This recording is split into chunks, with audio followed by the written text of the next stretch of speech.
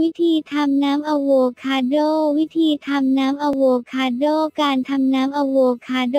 อย่างแรกให้เราเตรียมวัตถุดิบดังนี้ผลอะโวคาโดหั่นเป็นชิ้นเล็ก1ถ้วยมะเขือเทศล้างสะอาด1ผลน้ำมะนาว1ช้อนชาน้ำผึ้ง1ช้อนชาน้ำเปล่า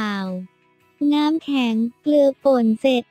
1/4 ช้อนชานำผลอะโวคาโดที่หั่นเตรียมไว้ใส่ลงไปในเครื่องสกัดแยกกากออกให้เหลือแต่น้ำอะโวคาโดนำมะเขือเทศที่เตรียมไว้ใส่ลงในเครื่องสกัดแยกกากออกให้เหลือแต่น้ำมะเขือเทศ